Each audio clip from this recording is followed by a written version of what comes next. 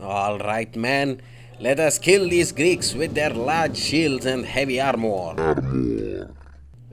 General, they're dropping their shields. Up smash. Combo. That ain't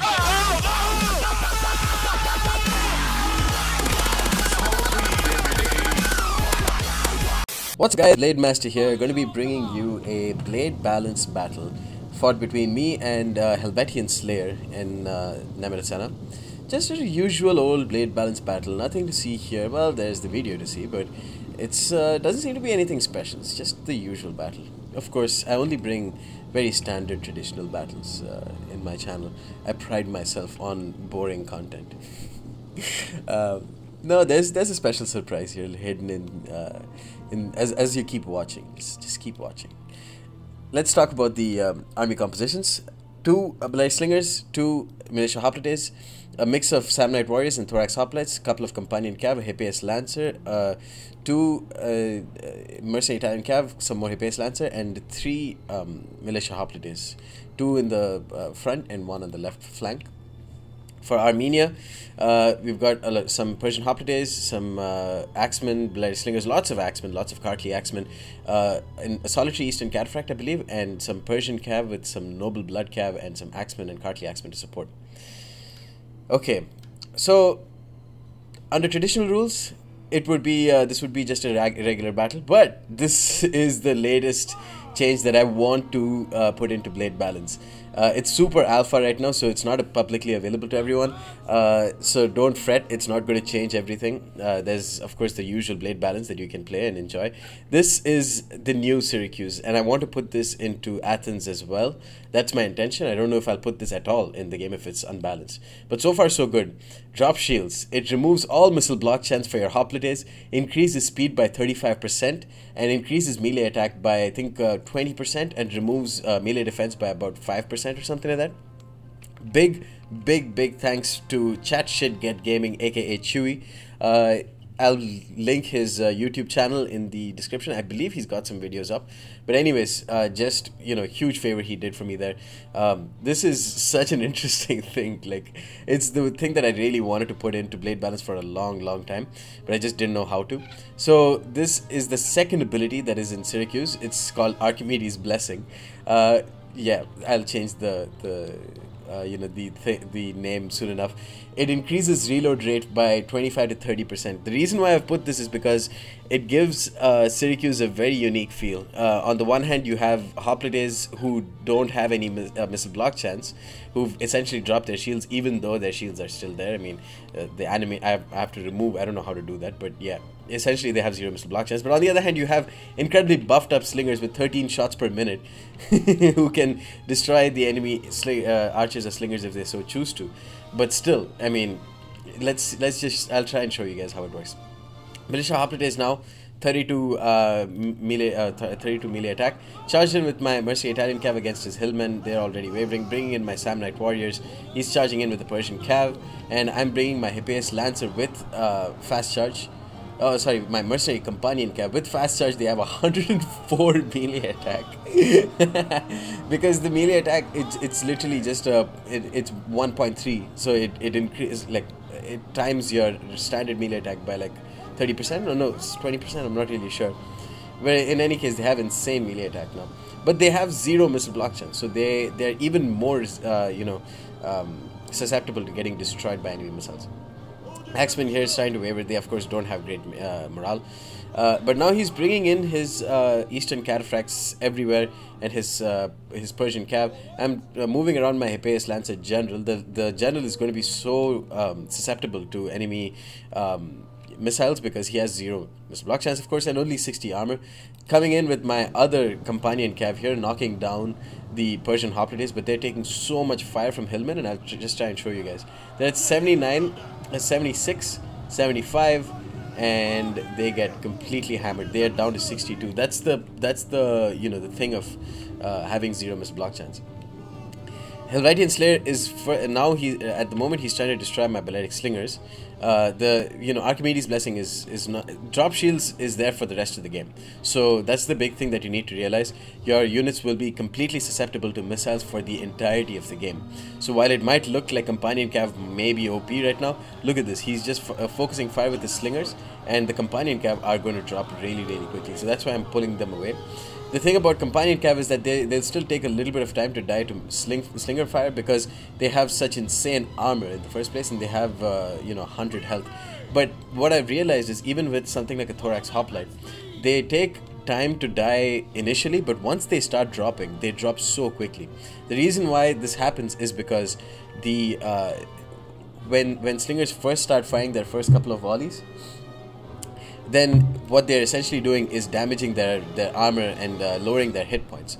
Once their hit points are lowered to enough level from the first couple of volleys, the third and fourth volley just destroys. It just hammers all of them in a matter of seconds.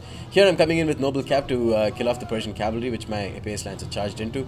This Companion Cav is charging up against a mercenary Cappadocian. The Cappadocian is going to do incredibly well against my my companion. Pulling away my companion here, they still have 43 men. I'm not doing a good job microing them though, I feel. I started firing onto his Noble Spearman General. They're now very tired. They've lost some men. My let's see, my Samnite warriors, they'd got 126 kills against a mixture of axemen and the other axemen and whatever Persian Hoplites. They now have 54 melee attack, but they are taking so much damage, and the enemies don't have great morale. Thorax Hoplites here, rear charging a Persian Hoplite. They have 51 melee attack now. I've tested out Thorax Hoplites in with fast charge. Or sorry, Thorax Hoplites with, what's it called? Drop shields versus Thorax Hoplites without drop shields. And the Thorax Hoplites with drop shields, if they get a proper charge in, they kill off the enemy Thorax Hoplites with around 80 men left, which I think is pretty good, because they've essentially lost the ability to block 50% of enemy missiles. So that's a huge thing to take away from them.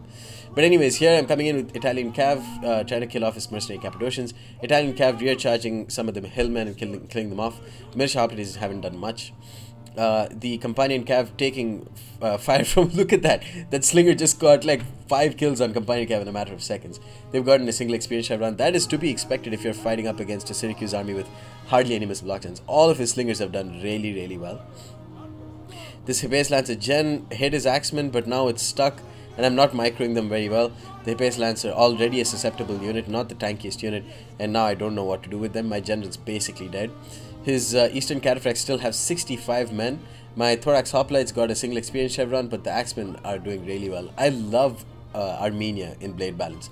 They are a legit power faction, I think. They are. I've found it so incredibly hard to beat Armenia. They have very good melee infantry and great shock cavalry.